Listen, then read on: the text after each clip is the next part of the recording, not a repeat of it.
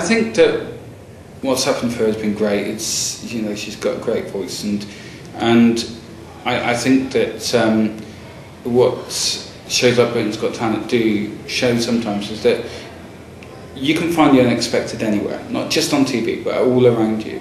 You can find the unexpected. You know, even amongst people you think you know, there'll be something about them that will surprise you. And you know, there's some great contestants this year. You've got Shaheen, Flawless, Holly. There's a lot of great contestants, and I think this year's going to be quite interesting. So you definitely don't think it's going to be a one-horse race then? I don't think it's a one-horse race. No, I don't think. It's not over until the last votes come in.